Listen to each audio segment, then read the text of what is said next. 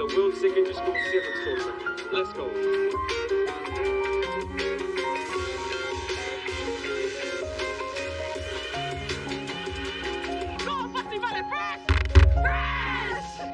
Well, the wonderful thing about this tournament obviously provides a lot of opportunities for, and also possible pathways for our young people. The brilliant thing that I love about the World 7's is on showcase many of our Pacific teams, not just here in New Zealand, but also Pacific teams across Australia, home islands as well. Their talent and their ability is absolutely amazing.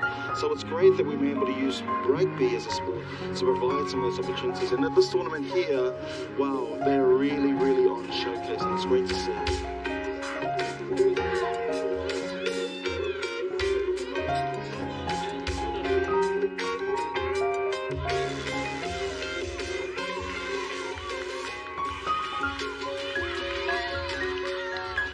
Former original 7 player, one of the that's what it is really good steps, and I think I used to step like that, but now if I step I will break my leg.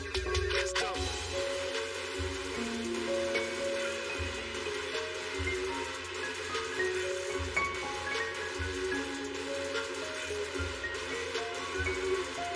Alright, let's go.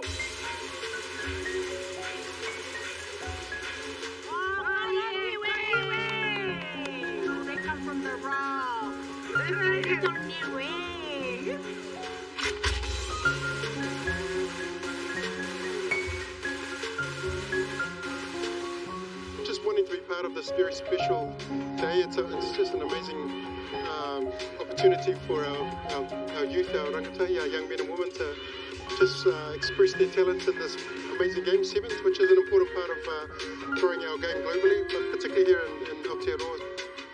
Having our wahine tour playing this game is actually a big part of the growth of New Zealand rugby. I mean, seeing our women's programs grow, the success of the women's 7's, and just the other night there was a Rugby Player of the Year, men and women, was a wonderful wahine tour.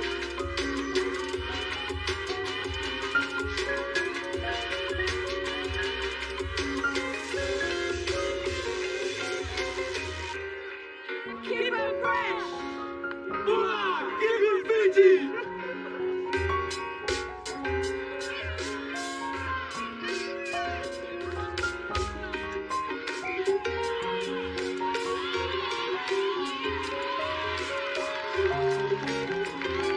And that's us from here at the World Secondary School 7's. We're letting you know it's been a good day. We're going to keep it fresh and run it straight.